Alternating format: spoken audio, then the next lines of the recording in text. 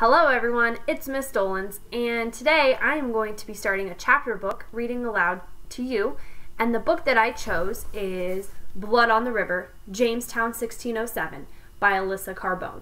This is a historical fiction book, so it is set in the past and it has real information about things that happened in Jamestown, but it is a fictional story, so the characters and some of those events are made up. I'm going to go ahead and read you the back, which gives us a little preview of the book. 400 years ago, a boy fought to survive in Jamestown. Samuel Collier came from nothing, a street urchin, an orphan, and even a thief. He seems headed for a life in the alleys of London. So when he becomes the page of Captain John Smith and boards the Susan Constant, bound for the New World, he can't believe his good fortune. He's heard that gold washes ashore with every tide. But beginning with the stormy journey and his contact with the native people, Samuel realizes that the New World is nothing like he imagined. The lush Virginia shore where they settle is both beautiful and forbidding, and it's hard to know who's friend or foe. The settlers' troubles are just beginning. The summer of 1607 brings mysterious illness, and winter brings starvation. It's soon clear to Samuel that the ways of the English don't always work in this unfamiliar land. The settlers need to find new ways. As he learns the language of the Algonquian Indians and observes Captain Smith's wise diplomacy, Samuel begins to see that he can be whomever he wants to be in this new land. Let's get started. So it starts, there's a map. We are familiar with this map. We have the Chesapeake Bay and the Atlantic Ocean right here, Atlantic Ocean right here. This is the eastern shore of Virginia, which is a peninsula, land surrounded by water on three sides. And then we have the rivers that we know. So this is the James River, but actually the native peoples called it the Powhatan River. And then here we have the Pamunkey River. And then here's the Rappahannock River up here.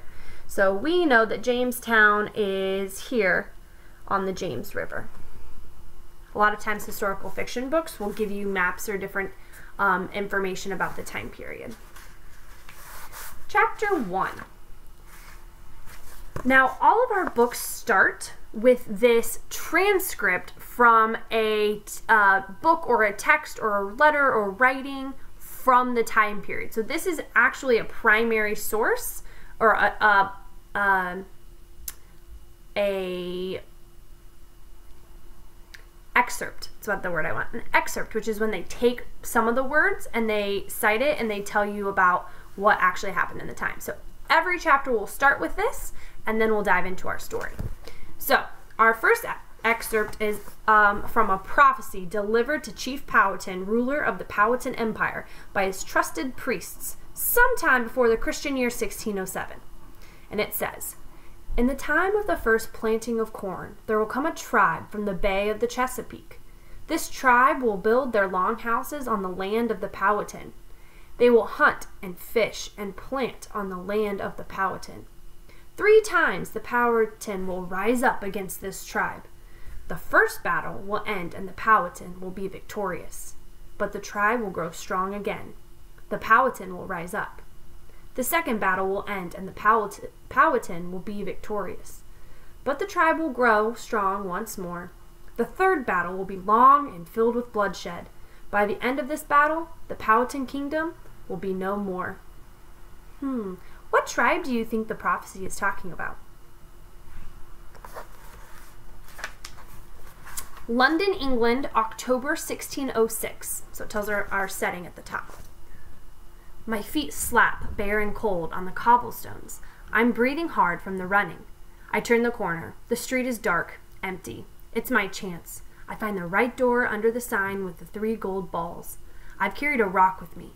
I slam the rock down hard on the padlock, pounding until it breaks free. Inside the pawn shop, it is quiet and musty. It smells of old wood and candle wax. There is the locket, displayed on a piece of beaver felt. I close my fingers around the cool, smooth silver. I haven't touched it since the day she died. Mine. It should have been mine, because it was hers. I pull, but it is wired down tightly. I hear footsteps outside. I panic, yank on the wire too hard. The wire slices my hand. Ouch. I see my blood drip, but the locket is in my grasp. "You! Boy!" A man lumbers into the shop. It's the shopkeeper come from his house across the street. He lunges, grabs me, but I'm too fast.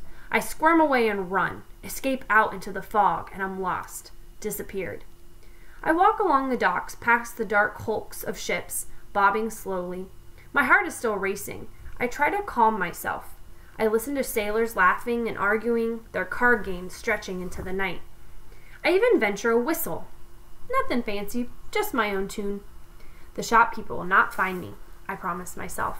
When he sees me in the daylight, he will not know it was I who wrenched out of the grasp in the dark shop, and he certainly would never guess that I have not stolen anything, only taken back what is mine.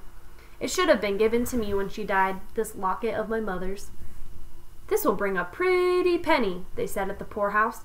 "It will pay for some of the extra food you eat." Can I help it if I'm always hungry?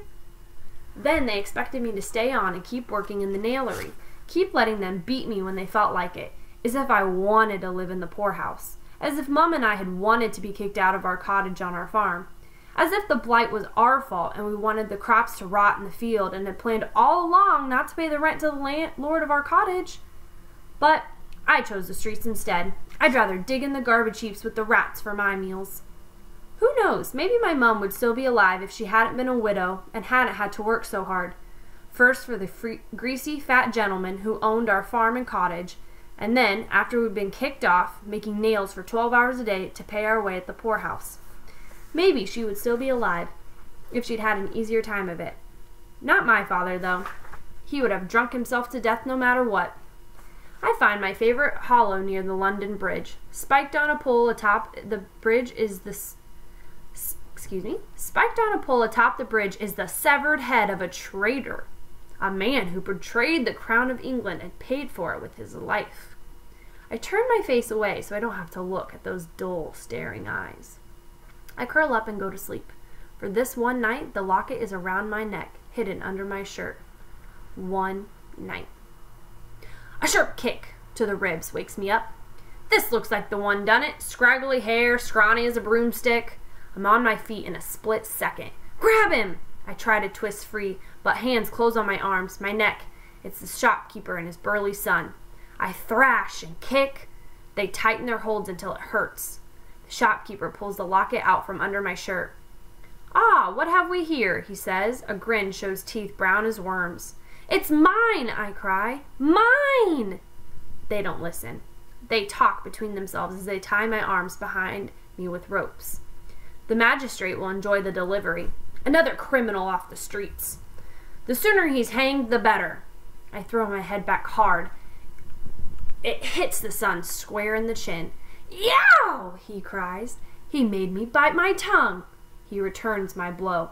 One swipe with his hand to the side of my head. Just like my father used to.